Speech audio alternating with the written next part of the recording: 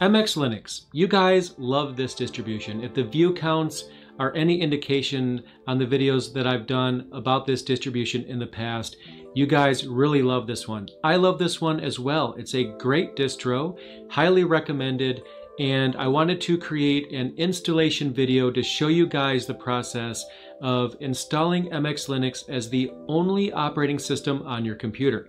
We're going to use my tried and true System 76 lemur that I have right here that I use in quite a few of my videos, so this isn't new to you if you've seen any of my previous videos.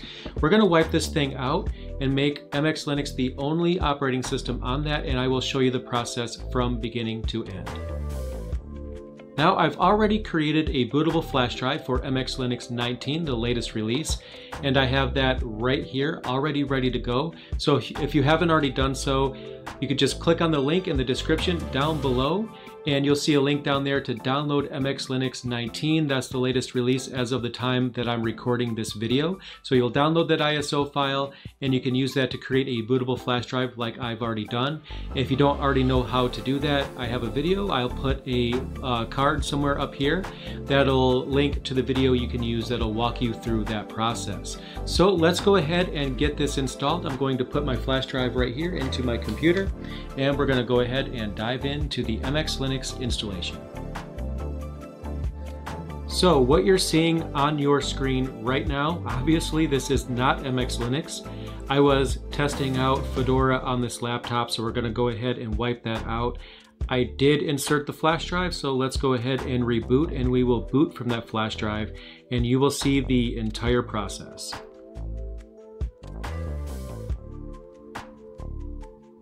And if you're new to my channel, I am not going to go through the installation process on a virtual machine. We are literally going to wipe this machine. This is an HDMI cable that is plugged into a screen recorder, so you will see the actual process on the actual laptop. Speaking of which, here we have the boot screen for my laptop. So basically, when you start up your computer with a flash drive inserted, you just hit that boot menu key, whatever that happens to be for your machine, and then you select your flash drive. This is mine right here, so I'll press enter to boot from that. And here we are at the MX Linux boot screen. You can see at the bottom, it is counting down. So the highlighted entry, it says, will start in less than a minute now. So if you don't press anything, it's automatically going to choose the second option as you see here, the customize boot option. I'm going to go ahead and press enter to speed this along and choose that default option.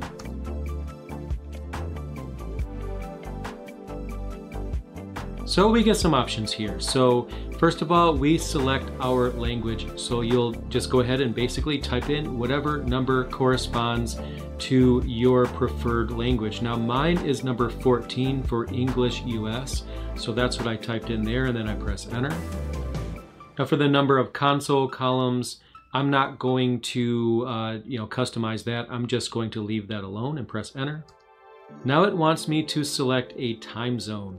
So you just basically choose whichever one of these options corresponds to your time zone. So New York for me is good enough. That's option number 13. So that's what I typed in and then enter. Now here we have some boot options and I'm going to press enter to choose the default, but you do have some options here. Some of them are a little bit more advanced. I don't think a lot of you will need any of these, but if you're having any problems booting into MX Linux, you might want to explore some of these options here, but you shouldn't have to. I'm just going to go ahead and press enter. So here we have some options for persistence. So basically the option of persistence isn't very common anymore. It used to be back in the day when live media was first, a new thing, that there was this idea of persistence where you can have part of your flash drive to save changes because your installation media is generally read-only. When you reboot your computer, you basically lose anything you change on your live media. But then this concept of persistence was almost like a separate partition or file that would just keep track of changes. And it's kind of cool to see that here because it's not something that we discuss quite a bit, if at all, nowadays, because generally we use live media for testing a distribution and then installing that distribution, and then we just simply keep it around if we need to recover or do anything like troubleshooting, something like that. So it's interesting to see that being an option here. I'm going to just press enter to select the default. I'm not going to customize the persistence here because I feel like that's beyond the scope of what we're doing. We're simply just installing MX Linux. So I'll press enter. For the font size, I'm going to go ahead and press enter and keep that as its default. And let's go ahead and boot into this release.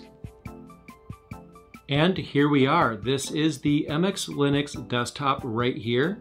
We are currently running off the flash drive. Like I mentioned, this is live media. This gives us an option and the ability to test out this distribution before we go ahead and install it. So as always, I go through basically the same scheme every time I do a new installation walkthrough, but it applies here as well. We want to basically make sure everything works. First thing we're going to do is go over here to where we have this little X. It's kind of small, not sure if you can see that. I'm going to go ahead and click on that, and we want to click on our wireless connection. If you have a Ethernet cable plugged in, you could probably skip this step, but assuming you want to use wireless, I'm going to select my wireless network right here. I'm going to put in the password and click connect. You can see here that we are connected. We got this little message up here to confirm that as well. We are connected to the network. We can open up Firefox, the default browser, just to make sure that we are able to get to a website. So we can go to learnlinux.tv, for example. That confirms that internet is working. This page did load, and you can click on any video here to test that audio is working, and then you could also watch videos. But anyway, you just basically make sure that it works for you. I'll go over this distribution in more detail in the review video as soon as I have that uploaded. But for the purposes of this video, we want to install it, and there's a link to the installer right here on the desktop. So we could simply click on that, and that brings up the MX Linux installer. So we get an option to change our keyboard settings. I'm going to leave that as the default. And what I'm going to do is choose this option here, auto install using entire disk.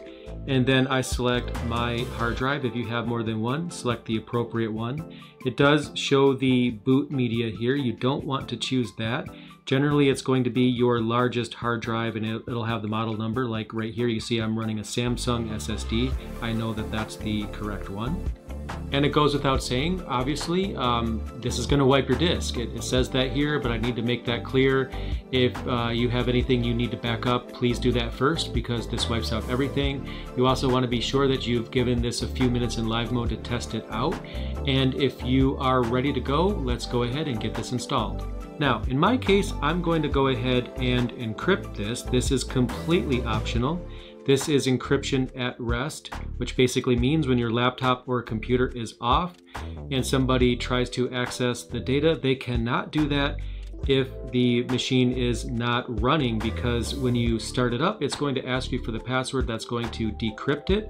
But if they don't have that password, they can't get that going. So I'm going to go ahead and put in my password here and confirm it. Again, this is optional. We can also leave free space if we would like. Basically, what this means is you can auto install using the entire disk, but leave some of that actually not as part of the installation. But again, that's up to you if you plan on dual booting or something like that. That might make sense for you, but I'm gonna go ahead and leave that alone. And then it's just confirming that I'm okay to format everything. I am, that's what I wanna do. I'm gonna go ahead and choose yes. So right now it is installing MX Linux already. We still have some additional steps to go. We can choose Grub for the bootloader, and that's what I recommend that you do as well. And you should also select the appropriate hard drive. Now this is the correct one for me, SDA, that is correct. You do not want to choose your live media for this. Computer name, I'm going to go ahead and give it the name of MX test. This is just a test machine. And for the domain, I'm just going to leave this one alone right here. And then we also get an option for Samba. If you don't feel you're ever going to use that, you can uncheck it. Basically, it allows you to share with Windows computers if you want to share files. You can also share with other Linux computers as well. It's an easy way to do file sharing. It's up to you if you want that. If you're not going to use it, just uncheck it. But I'm going to leave that as the default for now. It wants me to set the locale, which I'm going to set as default. You have a bunch of different options here. But we're going to leave that one alone because that is correct for me, but feel free to change that accordingly. And then of course we have the time zone, which is correct in my case, but of course you can go ahead and choose whatever you'd like that to be. I prefer the 24-hour clock format, so I'm going to choose this option right here. If you don't care, you can go ahead and leave that alone. And I'm not going to go over the advanced settings in this video because that's beyond the scope of what we are trying to do. It just means that we have additional options, but for the purposes of wiping the hard drive, I'm just going to leave that as it is. And at this screen, we need to create a login name, so I'm just going to use my name here, and then we're going to type a password for that user account. This is what you want your password to be. And then for the root account, this is another user on the system, kind of like the like the administrator user. I'm going to give that one a password as well. Nothing too strong because this is a test machine, but this root account here should definitely have a very strong password. You can auto log in if you'd like. That's useful for like setting up a kiosk. If you want someone to be able to get onto the system without having to type in a password, you can do that. If you've done some things like changed the wallpaper or made some customizations, you can choose this option right here, which will basically save the changes that you've made while using live mode, which will then apply those settings to the final installed version. That's up to you. If you don't check this, you'll be starting fresh. So I'm going to leave that alone and just click next. All right, so we are finished. MX Linux installation is complete. So all I need to do is click on finish right here, and that will reboot my machine, and it'll start into the freshly installed MX Linux 19. Here's the default boot screen. I'm just going to go ahead and let that finish. All right, and since I encrypted the drive, we have an entry right here for that encryption password. So if you did not encrypt your drive, you won't see this. Go ahead and put in my super secret key here. And that'll go ahead and set up the boot process, unlock the drive, and allow it to start up. What you see here is the login screen. So the password that I set up for my user is what I will enter here. And here we go. We have successfully installed MX Linux 19 on our system. So there you go. That was the entire installation process for MX Linux 19.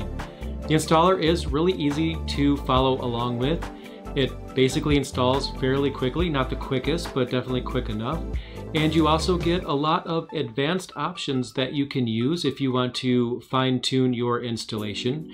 But for the purposes of this video, for installing MX Linux 19 on our system, we have achieved that. It is installed. So again, stay tuned for my review of MX Linux 19. That should be on my channel soon if it's not already, and I will see you there. Thanks for checking out my video. I really appreciate it. If you found it useful, click that like button. And if you haven't already done so, make sure you subscribe so you'll see the latest content as soon as it becomes available. If you want to help me out, there's links down below for my Patreon page, as well as links for purchasing my Linux books, and also my affiliate store, which has a listing of Linux compatible hardware that I've actually tested personally. Thanks again for watching, and I'll see you in the next video.